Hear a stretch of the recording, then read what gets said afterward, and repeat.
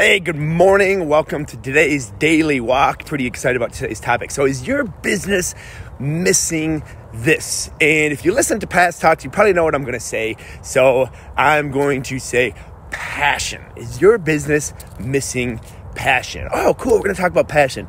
No, we're not. Because here's the thing. I am passionate about DJing music. I love high energy music. It goes back to my mom. We used to go to the Detroit Techno Fest growing up. Yeah, literally, my mom was like into techno. So yeah, it's time to go if you don't like techno. But yeah, that was our thing, man. We bonded. We bond today. She's close to 80 years old and we talk about the techno, she calls it. I call it EDM now. But anyway, so I got the mixer and everything. I haven't touched that mixer, so I am passionate about music in well over a year. I'm actually looking at giving it to my nephew. So, well, what the heck?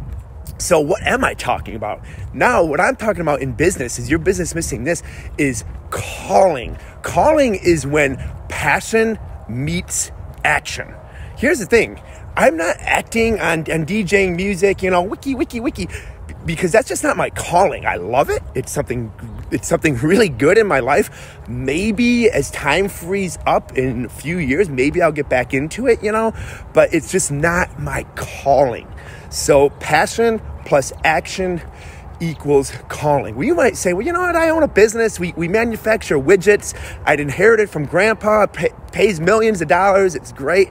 You can absolutely 100% find calling in that. A lot of people think like, oh, okay, for me to be great, I've got to, have this calling in my heart and this burning passion, where maybe you have a business and you're like, man, it's just kind of a means to an end. It's a way to make money. Okay, great.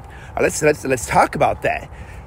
What can drive a passion that drives from abundance? So say you're in a business, you're making widgets, you don't see a whole lot of meaning in it, but it is producing bountiful abundance. So could you not be passionate about what you do with that abundance? Let's really think about that. You might be discounting a passion of yours that you don't know exists.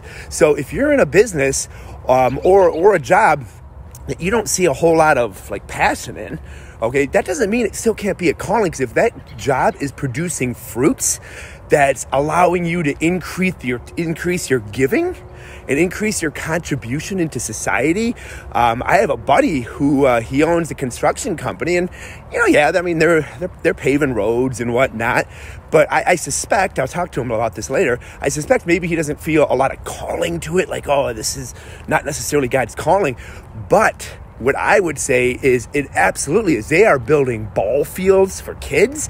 They are donating so much into the community. That's the calling.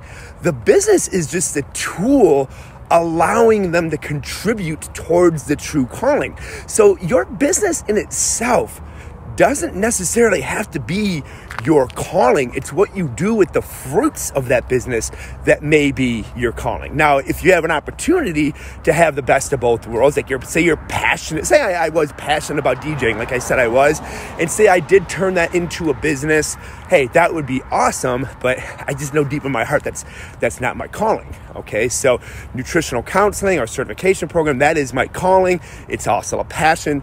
Awesome. Okay, that's cool. The one lucky thing I got in life, So don't discount what you're doing, or when you hear me or anyone else talking about, hey, I'm fulfilling my calling, don't kind of sit back on the sofa and be like, oh, I wish I had a calling.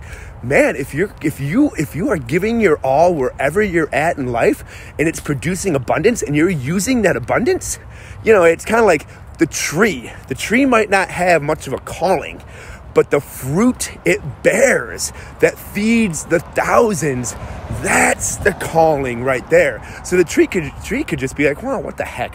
What's the sense of growing? All these other apple trees are growing too. I'm not really passionate about this. But then you ask the tree, well, are you passionate about feeding all these people with the fruits of your growth? Well, then it's going to say, well, heck yeah, I love doing that. There we go. So there's not necessarily the passion in the tree itself for being a tree. Great analogy, right? But there is the passion in the fruits that it produces. So that's today's daily walk. Hopefully you're able to take something from this. You guys have a fantastic day.